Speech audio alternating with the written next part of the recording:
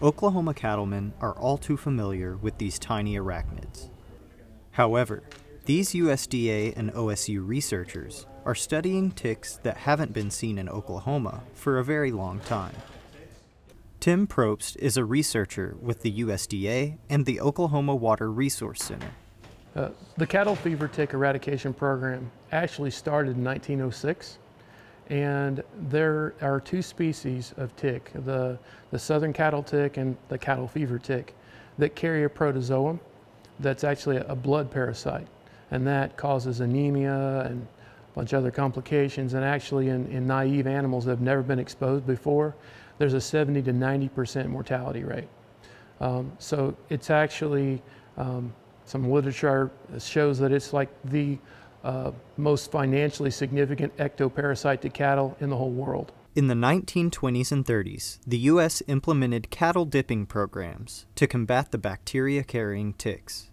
The project eradicated virtually all of the problematic ticks from the southern United States, but colonies along the U.S.-Mexico border and in Puerto Rico are causing problems to this day.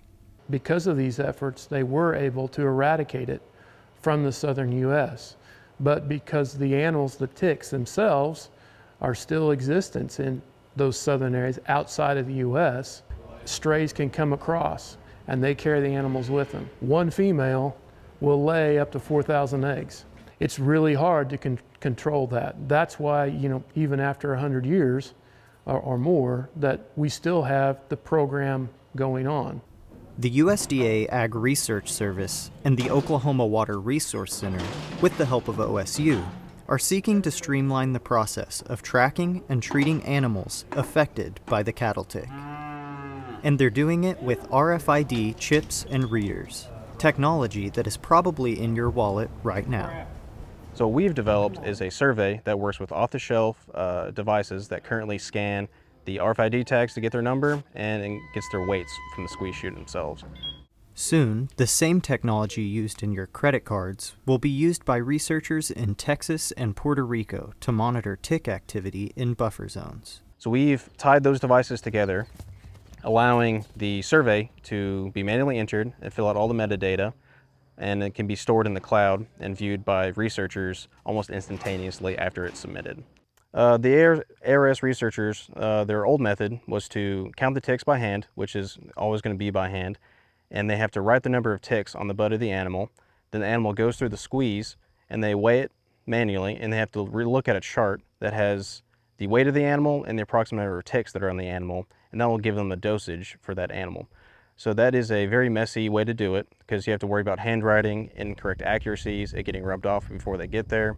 So what this does is reduce the number of data inputs and data touches that the user has to do, and it overall increases the efficiency and accuracy of the test. The Cattle Fever Tick Eradication Program is yet another example of the continued relationship between the USDA and OSU and their shared mission to improve the security of the agricultural industry. It's just a matter of finding all the pieces that are necessary to make a project successful and produce something that's useful for folks out in the state.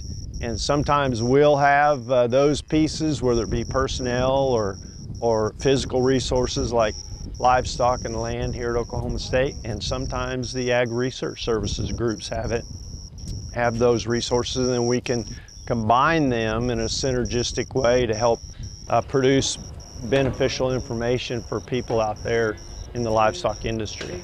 A live animal demo of it was huge and really helps us see all these things go from basically the lab or the computer to actual animals. So the partnership has been a huge part of what we've been able to accomplish. For SUNUP, I'm Seth Fish.